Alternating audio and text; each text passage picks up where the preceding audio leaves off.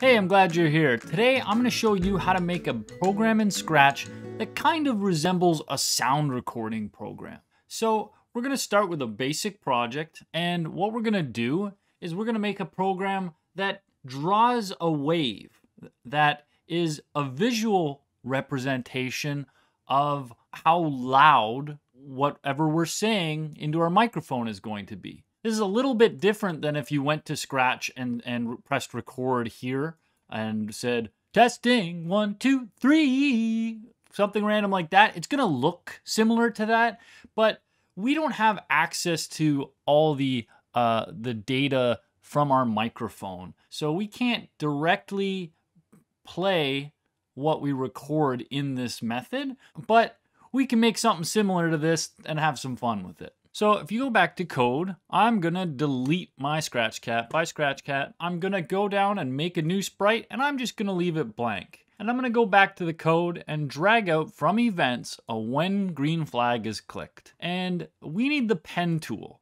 So you can find the pen tool by going to extensions down here in the bottom left, and then up here, the pen tool. So that gives you the extra bit of commands that we need to draw on the screen. So we're gonna start with an erase all, so that whatever was there from the last time we ran the program, it's gone. And then we're going to set our sprite to the left side of the screen. So we use a go to XY block from the motion, and we're gonna say negative X is negative 240 and Y is 0. So it's gonna start on the left side of the screen. If you don't know, Scratch works on a Cartesian plane system, which means we talk about left and right as an X variable and up and down as a Y variable. So 0 is the center of the screen in Scratch. X, if it's negative 240X, we are on the left side. If it's 0X, we're in the center. So you can see this backdrop here is very handy for learning about locations and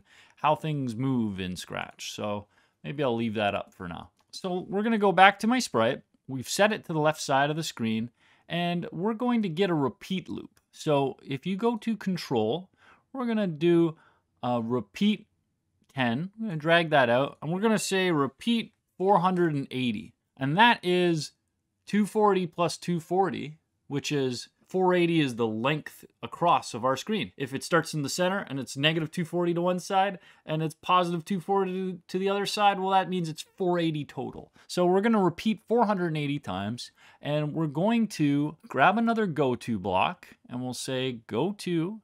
And if you go to sensing, we have a unique variable in here that's made for us called loudness. So take one of those out. We're gonna need to make two variables. Loudness was made for us. If you go to variables, let's go make a variable, and I will call it current X.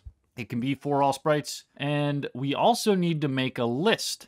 And a list is a variable that can hold tons of things, tons of numbers and letters. It can hold multiple values in one list, like a grocery list or an inventory list. So we're going to call our list the loudness list. And you can make that for all sprites and press OK. Okay, so because we're going to negative 240x, this variable, current x, is going to keep track of where we are in the loop of what our x value is. So I'm going to set current x to negative 240, and I'm going to drag this at the beginning. So we've erased the screen, we've gone to where we need to go to start, and we've set our variable. And every time in this we go through this loop here, we're going to change current x by 1. And by the time this is done, our current x variable will be positive 240 because it is increased by 480 times. Now I'm going to take this current x variable, I don't need this negative multiplier, and I'm going to put it in there. So go to current x, and we're going to set it, our y, to 0. And now we're going to use our pen tool. So if you go to the pen tool, we have all these extra commands. I'm going to do a pen down after I've gone to the location.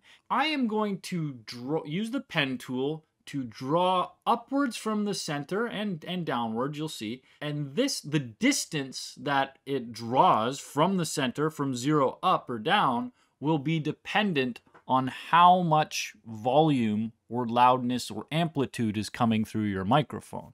This will make more sense once we do it. So if I go to change Y by 10 and drag this out, I'm just going to take this loudness variable and I'm going to change Y by the loudness. This will work right now. If you press the green flag and then say something into your microphone, you may need to enable permissions in your browser to let Scratch use your microphone. Get ready to make some random noises, okay? Here I go. Bow, pew, boop, beep, beep, boop, boop, boop, boop. Bop, bop, bop, boop, boop, pew. Bop, bop, bop, bop, bop.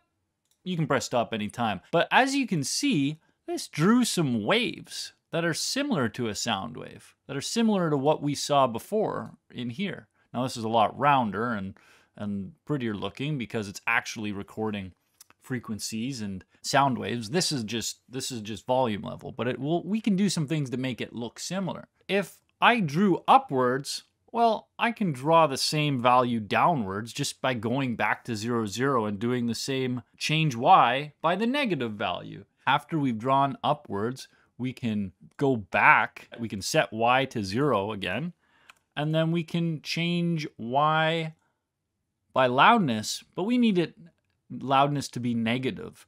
So we could multiply loudness by -1, or we could just say change Y by 0 minus loudness. And that will go to 0 and move down. Now that it's done both of these, if I press play, here we go, more random noises. Bop boo doo boop ba. Beep boo doo ba doo boop ba ba dow. Boo doo ba dee boo doo ba da ba beep boop. There we go, some random jazz noises. Look at that. Now we got something that looks more like a sound wave. So what else can I do to this? A few things. If you've ever looked at an audio program, you can see it in Scratch too. If I press record, you'll see this bar on the left that gives you an indicator of how loud you are coming through your microphone. If I get really close to the mic and make loud noises, it gets up in the reds. If I get far away from the microphone or turn my volume down, it stays in the green and stays too low. So, whoa, wow, wee, wee. What a fun activity. I just get to make random noises and you do too. Anyways, I'm going to set the color to make it green when it's quiet and red when it's loud. So let's go back to the pen tool and we're going to grab a pen up because we didn't add that in yet. And we're going to put that above change current X. And that's just so the pen isn't down constantly. So you may have seen at the beginning of the program, there was a line going back when I restarted the program. This will stop that. So now we're going to go to the set pen color and take one of those out. And we're going to put it above when the pen is down. And we're going to use a few operators here to get the right color. So we're going to need a minus and we're going to need a divide. If you take the loudness variable from sensing, place that in the negative operator, and we're going to say 100 minus loudness, and then we're going to put this in the divide operator, and we're going to divide by 2. What this does is it takes our loudness variable, and then it takes it away from 100 and divides it by 2. This is just some numbers that I figured out that gives us the starting color green. But now you'll see that it starts green if it's quiet. But if it's louder, it's yellow. And if it's really loud, it's red. It's hard to do that. So there you go. Look at that. So now we've drawn the wave. I'm going to get rid of our X background here of our grid. Go to my costumes and just go to nothing. So that's all you need to make a program in Scratch that visually records what you're saying. If we wanted to play this back, it's complicated, but there's sort of a way we could do it. So we made a list called the loudness list, and we are going to do an add thing to loudness list at the bottom of our loop. And we're going to take our loudness from our sensing and put it in there. So add loudness to loudness list. So go to variables and say delete all of loudness list, just so that if there's anything in there, it's empty now. So if you press play now and check the loudness list, here we go. If you press go, boo, wow, bop, bop, bop, boo, doo, you'll see it's recording a bunch of numbers that are all less than 100. That's the level that our volume was at that time. Well, we can play it back in a way with an instrument. So I'm going to go to the back to the extensions, and then we're going to click the music extension to add that. And we're going to add a few things so that an instrument can sort of play back what we recorded. So now that we're adding our loudness level to a list, we've added music. We don't need to see the list. So let's go to variables and hide that. So make a new variable, call it play count, and make it for all sprites. And we're going to need 2 buttons. So if you go to this, hover over the choose a sprite, here you'll find some pre-made buttons. Let's take this green one here, and we're going to call this the play button. And we're going to put that to the right, and I'm going to go into the costumes, and I'm going to take my text tool, make it black or something, and type play.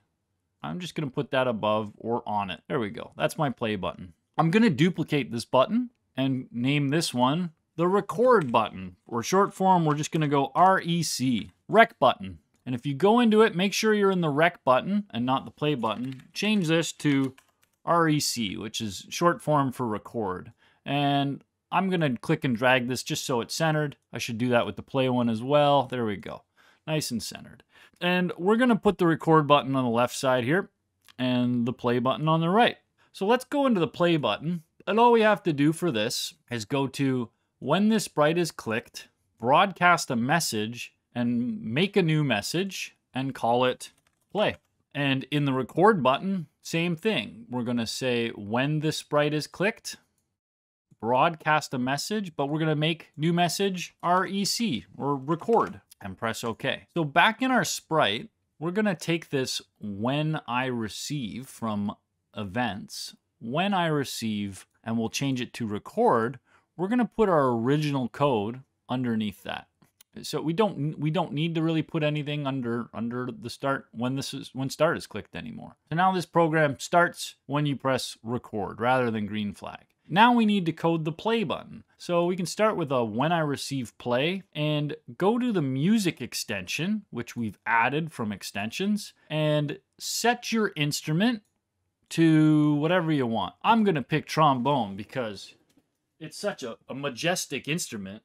Many fine people play the trombone. So I've made it the trombone. You can make it whatever you want. And we're going to use that variable we made. If you go to variables, we're going to go set and change this to play count. And we're going to set play count to 1. We don't want the play button to run when the record button is running. So we can go to control, go down to this stop all, and change all to stop other scripts in this sprite. And that'll stop both of them from running at the same time and breaking. So the next thing we're going to do is we need a repeat. You'll see that when I've pressed record and stop at times, I can stop it whenever I want. So we need to repeat as many entries as there are in the list, as far as the recording got.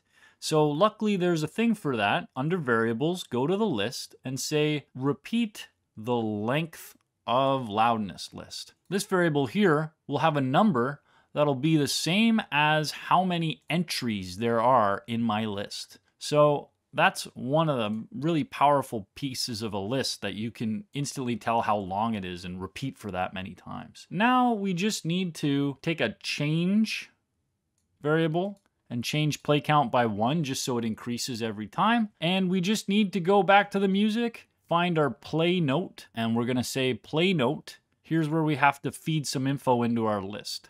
Go to our variables, drag out a play count, and drag out an item 1 of loudness list. Now drag play count into the item 1, drag this into the note, then 0.2 beats, we could do that. We could make it smaller. You can play with this. But now this should be everything we need to have whatever we recorded played back in notes on a trombone. But it's you'll see. So try with this now. Ba ba whoa wee wee bleep bloop. Okay. If I press stop, I have now filled my list full of variables of random noises. I'm gonna put my headphones on just so I can hear. But if you press play now, you hear really low noises because that's this. and then it's gonna get higher. Okay, we gotta increase the speed. It goes down. It's gonna... So I've pressed play, I've listened to this, but let's actually change this to 0.05 of a beat. Now if you press play, you will hear some really low noises at the beginning and then some higher noises, and it'll get back down to low. So here we go. If you play, there's the low noise.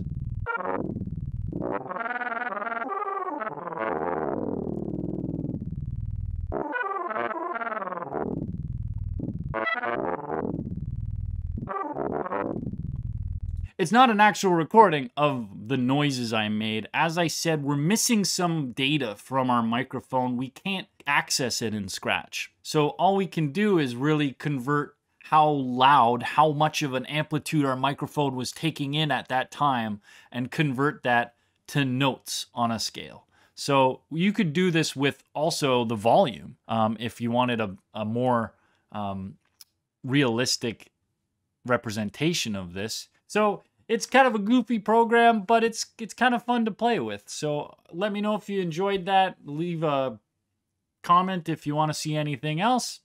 And I hope you enjoyed the Scratch tutorial, and hope to see you around for more. Happy scratching.